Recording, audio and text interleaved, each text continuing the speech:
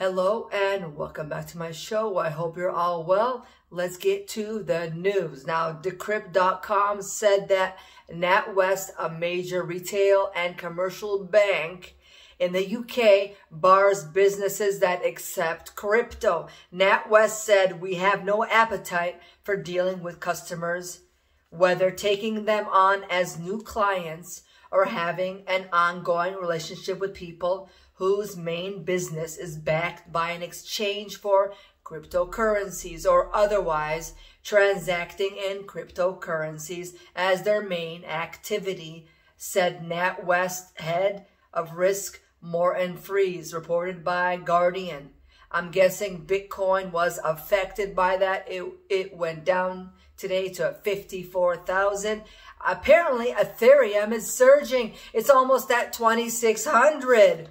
The 10-year treasury is down to 1.55%. That sounds pretty good, but we know why that is. It's because the feds are buying or purchasing 80 billion in 10-year and 30-year treasuries a month, not to mention 40 billion in mortgage-backed securities.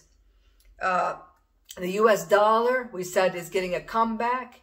It could be king. Cash could no longer be trash. Now, the US dollar didn't change much today. The US dollar spot was at 91, or US dollar index was at 91. The gold spot went down by 0.2% to 1789. Crude oil WTI went down 0.6% to $65 a barrel. And let's go to homes. Existing home sales in March went down almost 2%, where in February they declined by 6.6%. And Zero Hedge headline, U.S. existing home sales tumble for the second straight month as prices soar at record pace.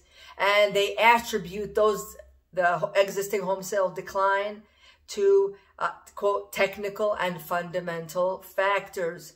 Them being, some of them, that people who signed contracts in February, some of them found out that in March, their existing homes were, the sales that they made for existing homes were affected by weather conditions, while other buyers had lack of affordability for the homes as prices soared and mortgage rates surged.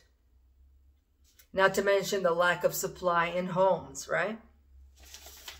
Also in the news, Bloomberg reported Biden's capital tax gains almost are doubling for wealthy individuals making 1 million and up.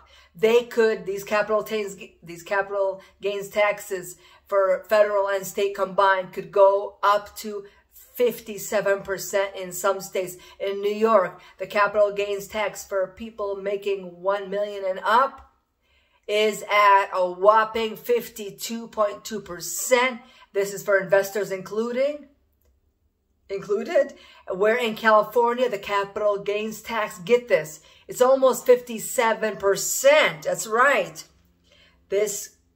And for investors or anyone wanting to pull out at this point, they're too late in the game, too late at the party.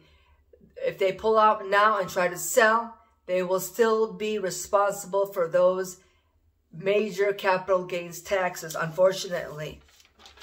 Let's go to jobless claims. Last week, they were at 586,000. So which states, I was just curious, it just came to mind. So what states